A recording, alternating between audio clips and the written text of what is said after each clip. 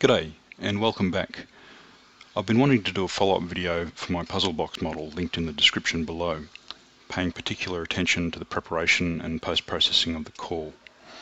Here is the finished and assembled puzzle box from the previous video. As you can see, the dials on the top and bottom, or ends, turn and at some point unlock the two halves which separate, turn and lock again. The core sits in the middle and has these teeth which align with tracks in each half of the box, allowing it to move and turn. As to how to get it in there, see my previous video. Okay, let's get to it. I have a fully stock Ender 3 and use the Ender 3 profile which comes with Cura. The only settings I've fiddled with are things like wall thickness and enabling or disabling support depending on the model. I print with a skirt just to prime the nozzle and check level when starting a print, otherwise no rafts. I print directly on the print surface. Let's start with this tolerance gauge, which is straight off the printer. The 0.5 and 0.35 spools turn freely, and we should be able to free up some more. Now, I haven't previously attempted to free any more up, so they're all fused solid. So let's see if we can separate the 0.3. So we just insert our tool, and we can start turning the 0.3 with fairly low effort. Let's move on to 0.25. So I'm just inserting my clippers here, and we give it a bit of a turn, and we're able to get 0.25 with a bit of effort.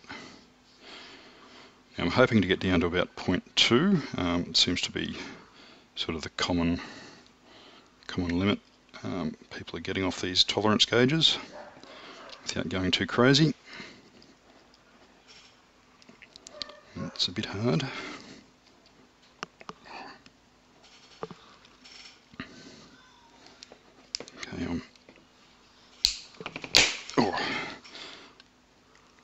Okay, so I did damage the slot there. It's not really a good, doesn't work as a good screwdriver, this thing, but we've actually broken that spool. Now I've only printed this with 3 walls, so there's not a lot of plastic there. It looks like it would almost move. Probably if I gave it a good whack vertically, I reckon that would have freed it up to start with. Let's just try that.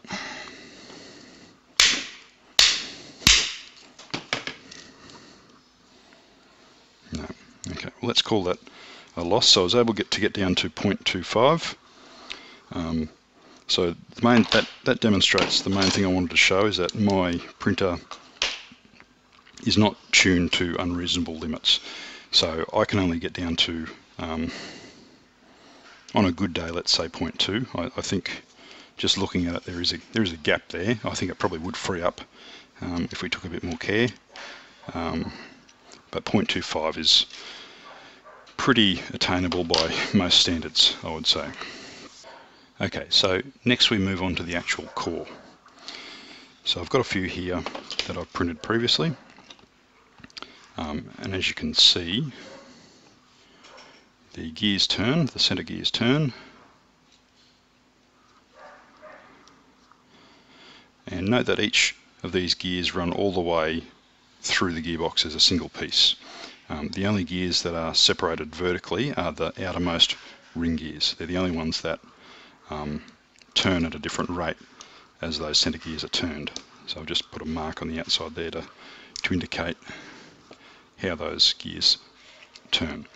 So basically what we want is to free up all the internal gears and separate the ring gears vertically to have a functioning core.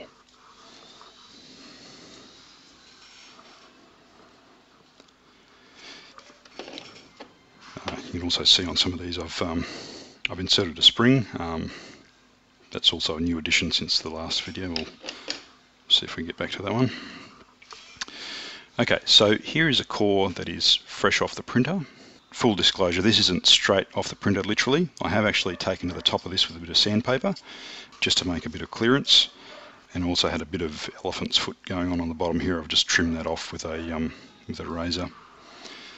Otherwise, this is how it comes off the printer, so it's fused solid. That's a good thing because these gears will loosen up over time as they're broken in, so we don't want them to start off loose. We want them as tight as we could possibly get them, but obviously still be able to separate them, so we're sort of pushing the limits of what we can get away with here. So this is a new addition, so we have a secondary locking mechanism. So I've made these two little tools here, and these are the same shape as the dials on the external halves, and basically that will insert into these slots and turn. But then once it's turned, it won't remove. It locks in. So the only way to remove it is to return it to the center position and then pull it out. So they've just got a bit of movement internally. And that was the main reason why I needed that extra clearance at the top. The bottom was fine, because obviously you've got the build plate squishing that in, but the top was just a bit, there wasn't quite enough clearance there. Needed a bit of extra help. So to free up the outer ring gears, now remember all those internal gears go all the way through. We don't want to delaminate them. We only just want to break the seal. You can see those layer lines, well, a bit of inconsistency in my extrusion, but you can see at certain intervals there's a very distinct break, and that's the layer gap, which is where we'd like it to separate. And if we turn it around, some places are wider than others, so just here you very easily get a tool in that gap, so that's a good place to start. I'm going to start with this spatula that came with my Ender 3 as a fairly ubiquitous tool that anyone with a 3D printer is likely to have. But my favourite tool for the job is actually one of these, just a small razor blade. These things will happily delaminate any two layers you stick them between with minimal effort. So careful with that, but very effective.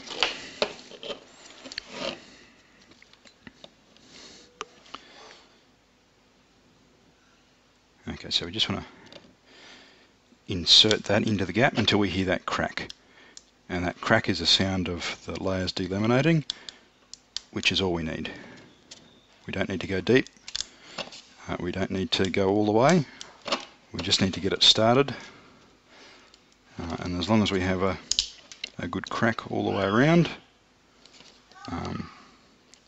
we should be good to go. So that's one layer pretty much done, just all the way around. And just for demonstration, I'm going to get out my razor blade as well and do the rest.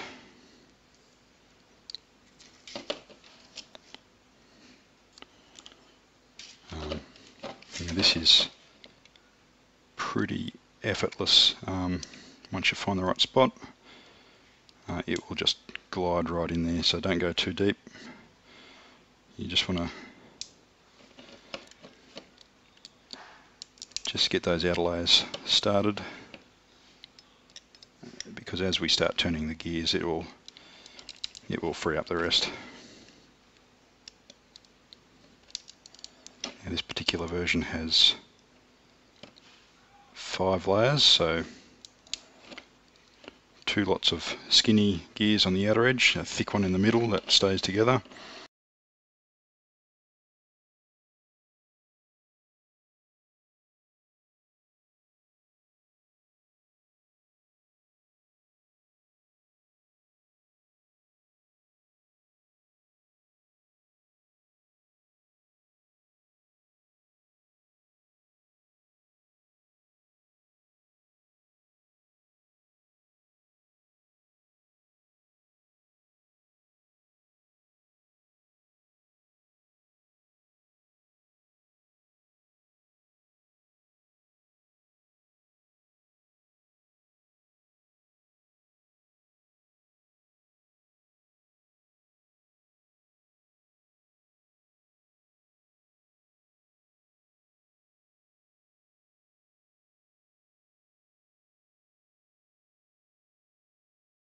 So now we've separated the outer rings. They're still pretty well attached to the planet gears there. Let's just see if we can rock this back and forth now.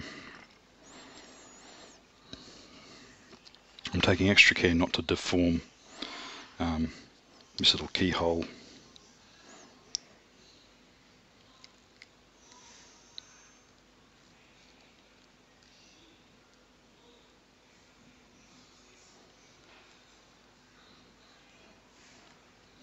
Yeah, still applying just a bit more pressure than I'm comfortable with, so I'm just going to take this away and give this a few whacks with a hammer. Okay, so here we are in the garage.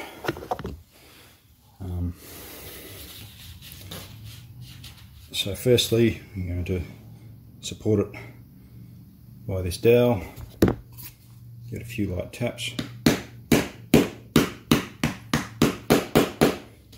and turn it over, do the same thing.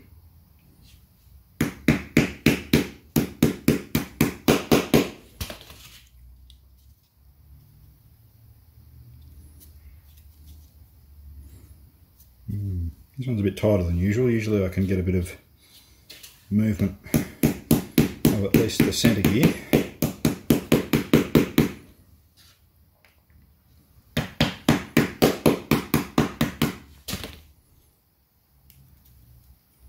Still nothing. Alright, now we get a few whacks on the side.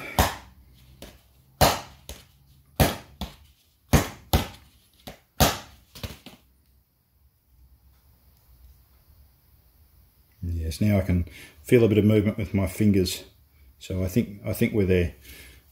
Let's take it back inside and finish it off.